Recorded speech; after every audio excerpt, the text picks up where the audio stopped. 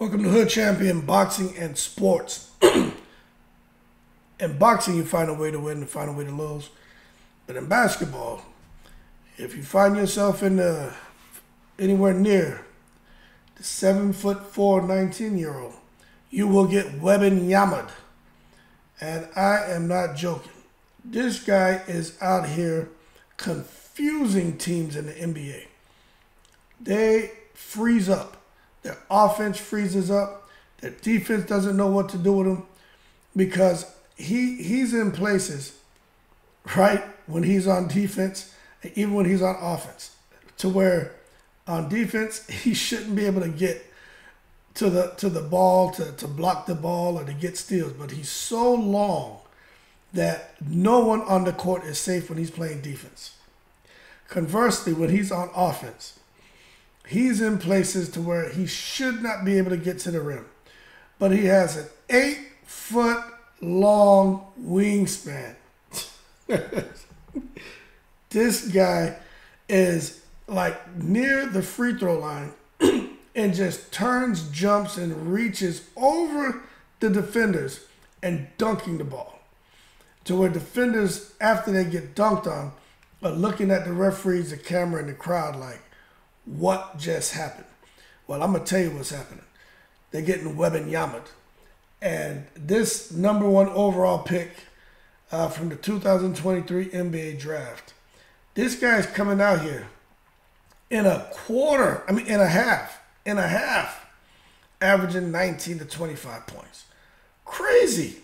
4 to 6 rebounds, 4 to 6 blocks. You know what I'm saying? Shooting at least 50%. That is crazy. And when I say shoot, I'm talking about from the three-point line too.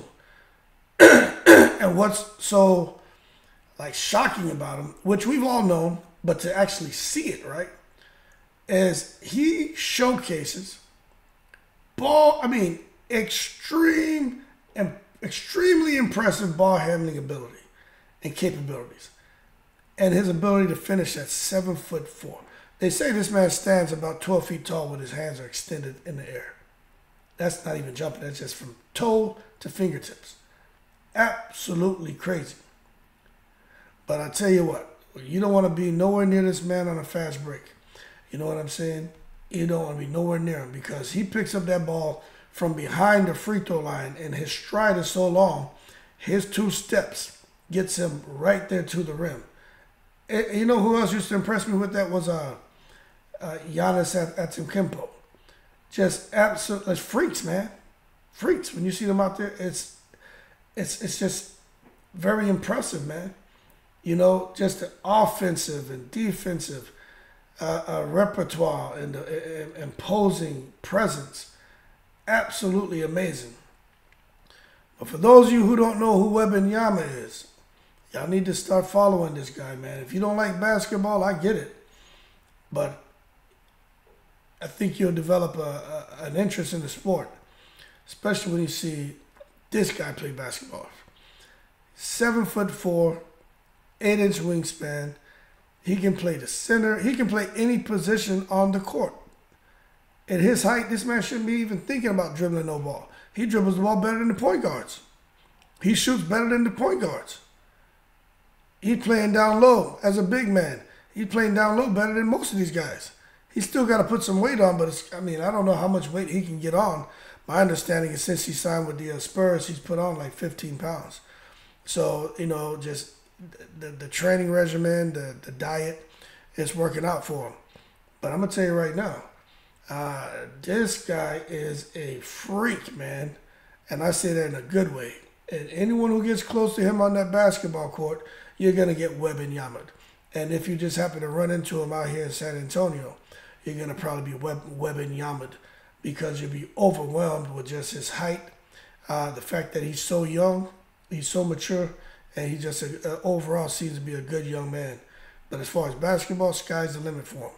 I just hope they don't put a Dennis Rodman type personality on him to D him up because they're probably going to hear this man start cussing in French on the basketball court because right now he doesn't seem to have really met somebody that's going to bang him up real good.